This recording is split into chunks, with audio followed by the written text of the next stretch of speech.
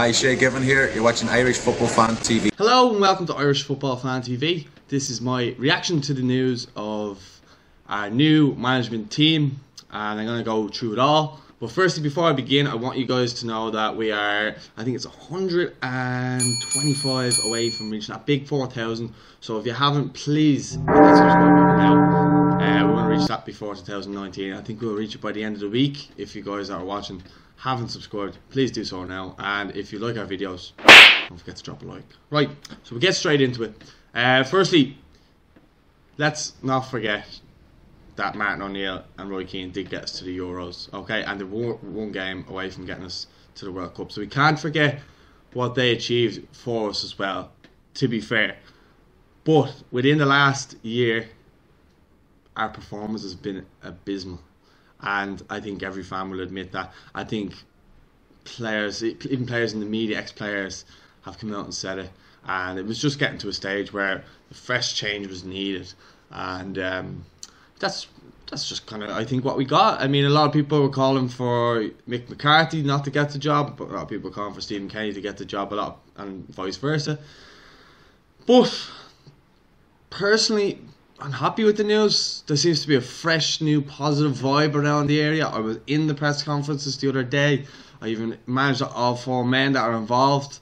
The only one I probably didn't get a chance to speak with, who I probably would have liked to spoke to the most, was Robbie Keane. But, I mean, look, we're getting Mick McCarthy in. He knows the structure. He knows a lot of those players from being in and around England, managing in and around England.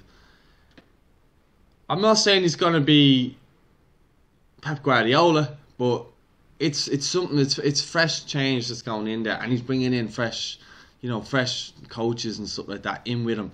So it's for the majority of like 5 years they've had Roy Keane and Martin O'Neill. So it'll be interesting to see. It's just a shame that we don't have a friendly coming up before March, so we can kind of integrate players, or he can kind of get in. Now, he did speak about Declan Rice in the press conference, and he did say that he was going to speak to him in December. And, you know, he hasn't made a decision yet regarding Declan Rice. He hasn't made a decision about his future. And he just told him to go and concentrate on his football, which I think a lot of us need to almost respect that at the moment. I know people will say, well, he needs to realise people will die to wear the green shirt. I get that. And I'm totally on board with that.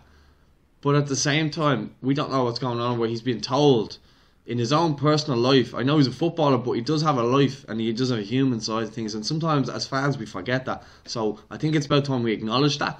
And look, when he comes or stays now, I don't really care, because I just want to get on the task ahead, which is, let's get ourselves to Euro 2020.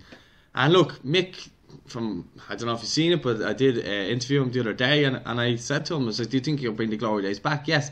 He said, but people are like, oh, well, what if he does well and Stephen Kenny left? He said in the press conference that if the last time after the tournament he felt he should have walked, which was 2002, he felt he should have walked then. He feels like after a tournament it's hard to get the players going again, so he thinks that it's best when managers leave after a tournament. So for everyone who's going on about, oh, well, what if he does well, this, that, he's already answered that question. I think people fell on deaf ears about it. He's answered the question. He's going to go no matter what. Whether we get there or we don't get there, he's going to go because he doesn't want to stay on after a tournament. So basically, he's just in charge for either the qualifiers or the qualifiers and the Euros. Either or, whatever happens. But look, I just feel like it's, it's a way forward. Rather than, like, what would you rather? You bitch and moan about Mick McCarthy coming in, but would you rather have Martin O'Neill and Roy Keane there? I don't think you would. And if you do, you obviously didn't watch the last handful of games. So that's just my take on those things. I spoke to Rude Doctor, who's the performance director, high performance director for the FAI.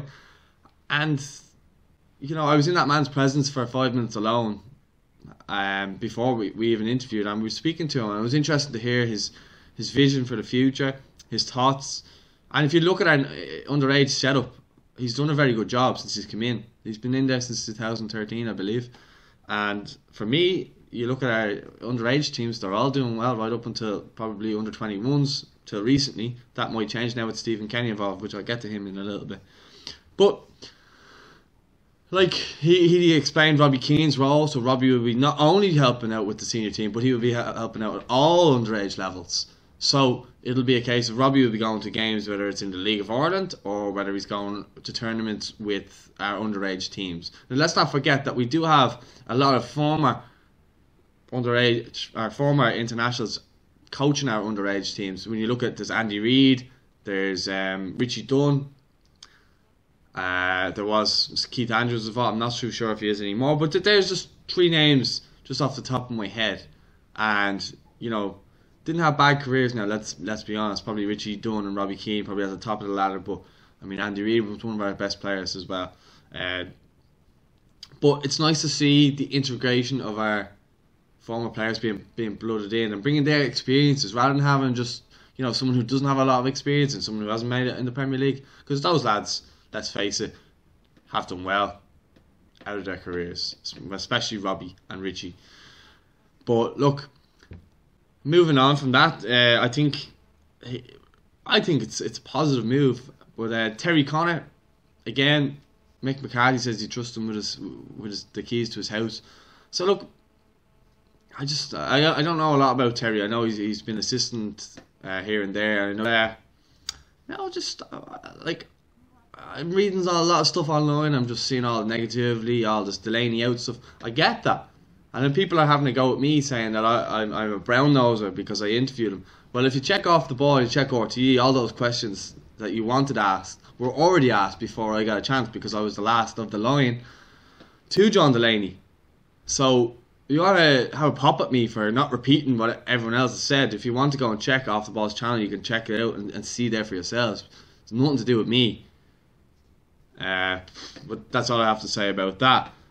I mean, you'd want to be crawling under a rock to not see what's been going on the last while with all the former players and pundits coming out and criticising the FAI, which is, why do you need me to go into detail and do it as well? I just don't see the point in that. I really don't. Like, change does need to happen, but it's not going to happen by screaming, roaring, and going into press conferences and roaring at people and asking questions that have already been asked. So that's just a couple of people who've been kind of shouting at me online and telling me that I'm brown nosing the FAI, this, that, and the other, whatever. But moving back to things, Robbie Keane, I think, is a great appointment as well. Brings a lot of experience in there, and Stephen Kenny, lastly, the most decorated manager in the League of Ireland, hands down. I mean, look at the job he's done with Dundalk. Look at the players. The players love playing for him. Look at the outcry from the town of Dundalk itself. All the fans, they're treating it like a death in the family. Not a death like Fernando Nuno Lafuente, though. Let's be honest, Spikemark FC. If you haven't checked that out, go check that out online. But no, they are treating it like a death in the family, and yeah, it's. I think it's a great appointment. A lot of people were calling for it. I think it's great for the league. I think it's great. I don't think people will get overlooked as much. I think a lot of people in the League of Ireland will be happy. He'll be overseeing a lot of that. I think a lot of youngsters that are playing in the League of Ireland will get a lot more game time for, say, under 21s or whatever. He listed a bunch of players' names that he's already kept an eye on. His attention to detail was something that grasped me in the press conference, is that he knew so much about so many players already, and he's only been in the job 2 days. At that time he was. So I'm looking at it, and I really I think he brings a lot to the table. I think as I said, his attention to detail, his nous,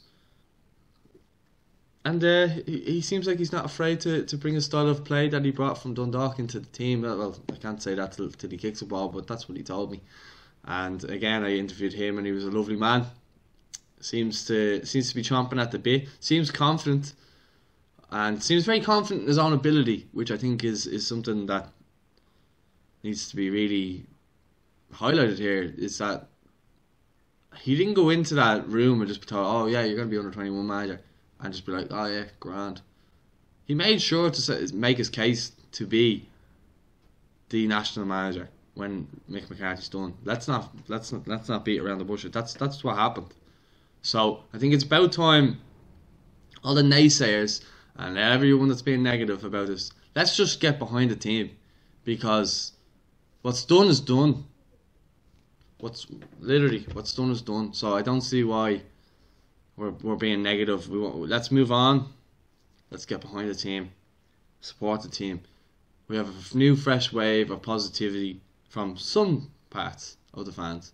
So for me, I'm trying to be positive as usual about this appointment, and I am positive about it, to be honest. I felt even the press conference the first day going in, and it just didn't feel like questions felt like they could be open to the management team.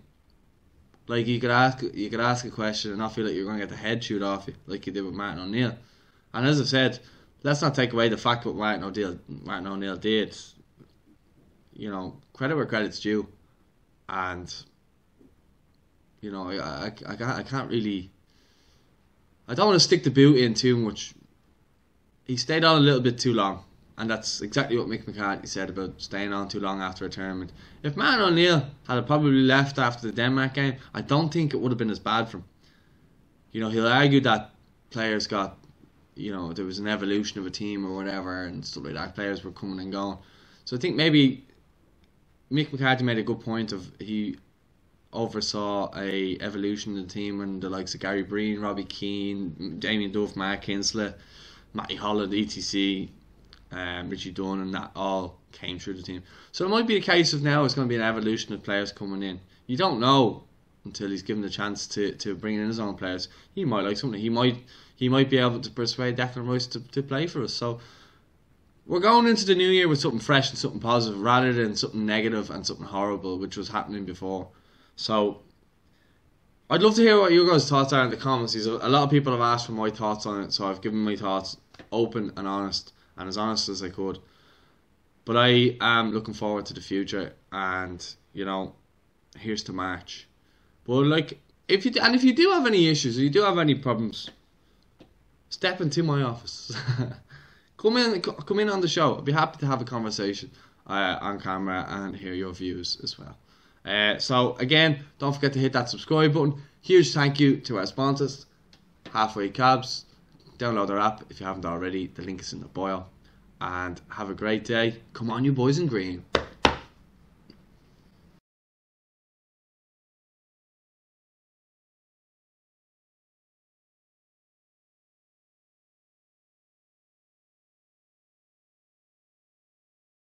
The place. I hope it is a positive announcement that I've